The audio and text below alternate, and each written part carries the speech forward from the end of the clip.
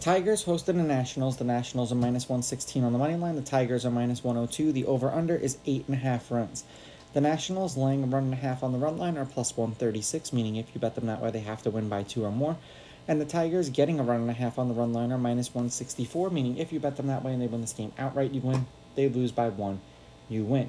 The weather for tomorrow's game is supposed to be 73 degrees with 5-mile-an-hour winds blowing in and no rain.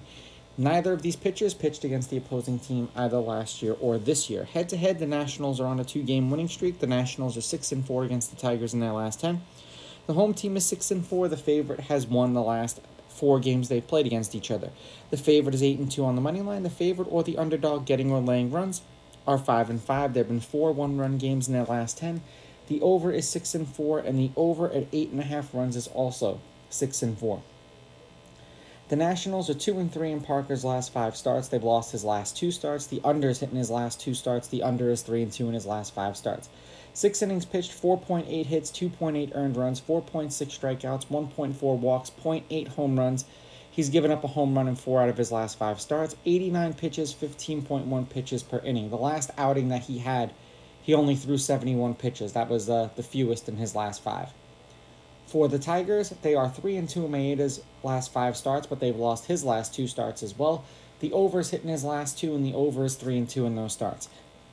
3 1/3 innings pitched, 4.2 hits, 2.6 earned runs, 2.6 strikeouts, 1 walk, 0.6 home runs, 59.8 pitches, 15.1 pitches per inning. The last game that he pitched in, he threw 2 pitches and then was taken out. Interesting enough.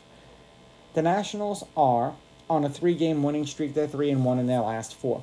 7 runs, 3 runs, 10 runs, 13 runs. 2 runs and a loss, 2 runs and a win, 7 runs and a win, 8 runs and a win. For the Tigers, they're 5-5 in their last 10.